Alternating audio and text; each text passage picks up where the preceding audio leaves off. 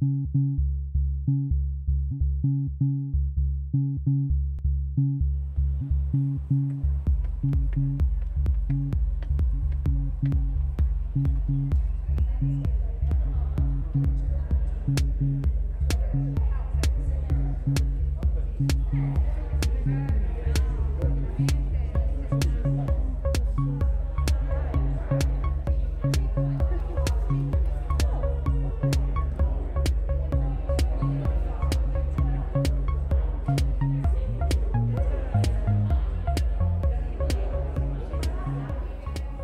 Jan, this is Michela from Appennino TV. Thanks for this interview.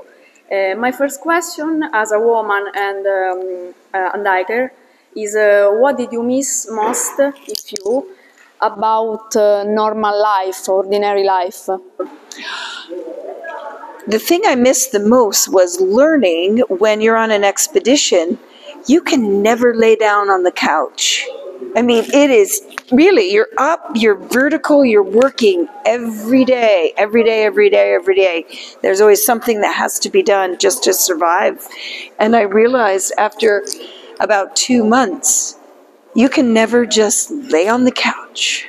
What are your suggestions, your advice to a young woman who is entering in the world of the professional mountaineering? What I've noticed in the United States when I'm talking to young women, they sometimes tell me things haven't really changed that much. One young woman said every time she goes to start the fire, the men start taking over. And I think it's important for women to know and understand. I only know English. There's a difference between being assertive and aggressive.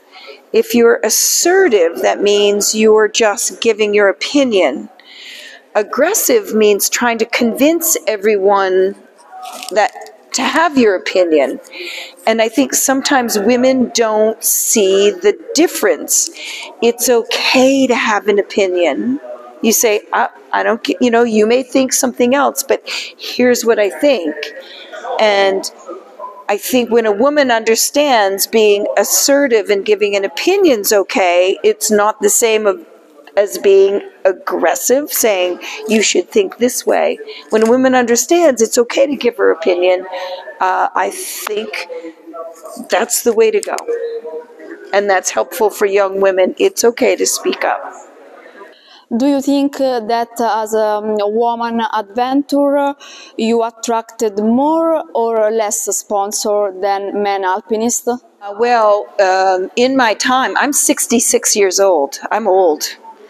So in the very beginning, the sponsor even said they wouldn't have sponsored the expedition if there wasn't a woman. So it was very important that I was there. You made several solo climbing and solo expedition. Comparing with team expedition, what are the difference in terms of training, for example, and what do you like most and why? Better alone. Well, what would happen is, in my time, there weren't that many men that wanted to go on an expedition led by a woman. So it was just simpler for me to have my ideas and go on my own. Or I might find one person, one guy that would go with me. Usually it was my partner, climbing partner.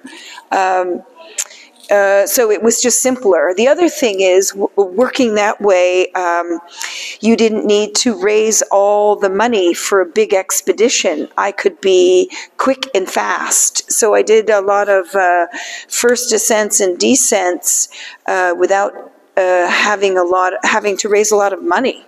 And you're safer, you're quick, you're fast, you're in, you're out. So that's what I liked about solo or having one other person. There's safety and speed. Thank you for your time, Jan. Well, okay. I hope you liked it, okay? Yeah. Really, really.